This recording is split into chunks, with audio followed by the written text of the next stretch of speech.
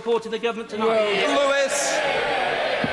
Thank you, Mr Deputy Speaker. The measures that we're debating today expose what's been happening to our country since 2010. In the name of deficit reduction and fiscal responsibility, the Tories have allowed the poorest and most vulnerable to become poorer and even more vulnerable.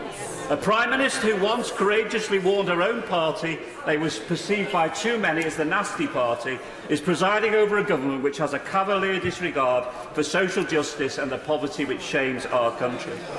It is true that in the aftermath of a global financial crisis, any UK government would have had to make tough choices, striking the right balance between spending cuts, tax increases and investment in growth.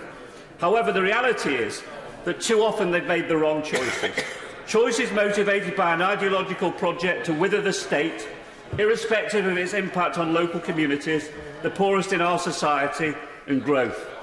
Their disproportionate cuts have choked. I'll give way to the... Could he just remind us all that a note had been left by a member of his government that said quite properly there was no money left? And in fact, what this government has done is not only restore our economy, but in so doing, it has absolutely protected those very people that matter to all of us. And this is tribal nonsense.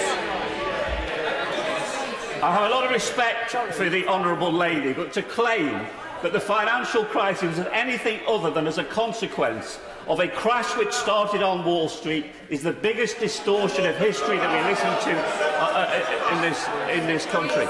And if this... I'll give way once more to... Well, the honourable gentleman's rewriting history.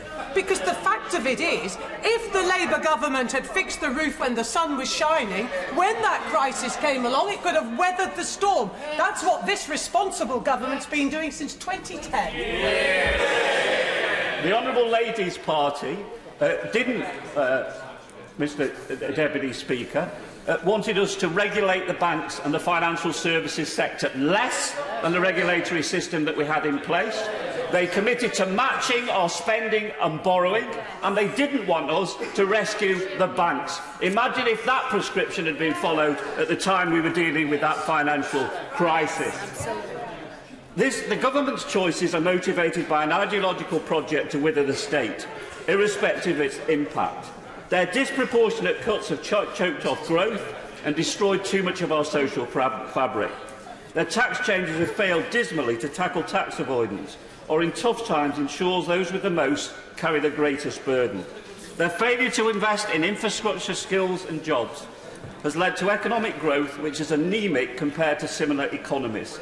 The government's own assessments predict this economic failure will be made even worse by the uncertainty and instability which is the inevitable consequence of Brexit. And maybe the honourable lady will agree with me on this point. History will record the referendum was nothing to do with the national interest or giving voice to the will of the people. It was David Cameron's fix for managing the Tory party through a general election. I'm not giving way again to the honourable lady. Far from being the party of economic competence, they're the party of economic chaos. To be clear, the policies that we are opposing today are neither necessary or are they acceptable in a civilised society. They are political choices made by this Tory government. Members of the party opposite, as we've heard today during the course of this debate, are in denial. Too many of our fellow citizens may as well be living in a different country than the one that they describe. Their reality, Mr Deputy Speaker, is food banks, perpetual debt, a poor quality of life and a lack of hope for themselves and their children.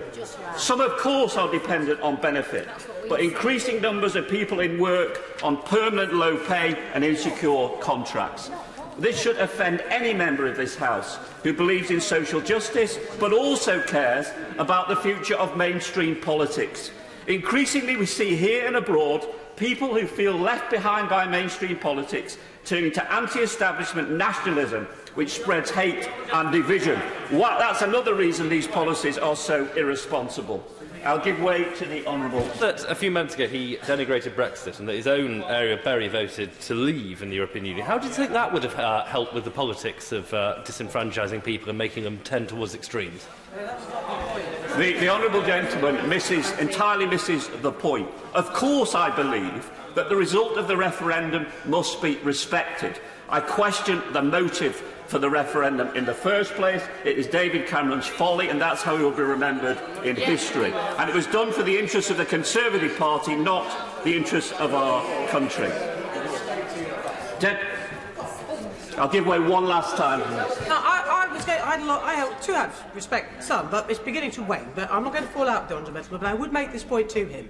It is not good enough just to blame it all on David Cameron, because he, like me, walked through the lobbies, as did the majority of people in this House, to support a referendum. We are now dealing with the consequences, but we are all complicit in agreeing that the British people would vote and determine whether we stayed or we left. I'm simply saying to the honourable lady, and I think history will bear this out, that it was purely to keep the Conservative Party together to get through a general election. It was nothing to do with the national interest and the arrogance of the then Prime Minister and Chancellor that they would almost inevitably win such a referendum. Mr Deputy Speaker, turning to the measures we're debating here today, in terms of universal credit and free school meals, the government could hardly make more of a mess of universal credit. And, Mr Deputy Speaker, the National Audit Office stated the project has suffered from weak management, ineffective control and poor governance. Is that the responsibility of the current Secretary of State or the predecessor Secretary of State? Perhaps the Secretary of State would like to respond. It says weak management, ineffective control and poor governance. Secretary of State? OK. Cuts to universal credit legislated in the last 2 years have left a majority of families worse off on universal credit than the system it replaces, and this further reduction in support will add to their financial pain.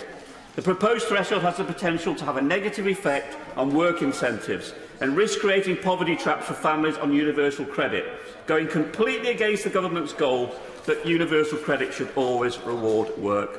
Mr Deputy Speaker, in the 1980s, Tory policies created a deeply divided society. They've learnt nothing from history and are once again fuelling a cycle of intergenerational deprivation. A deprivation which hurts those most affected, but in the end, Mr Deputy Speaker, damages us all. I hope the House today will force the government to rethink these regressive measures. By talking about the matter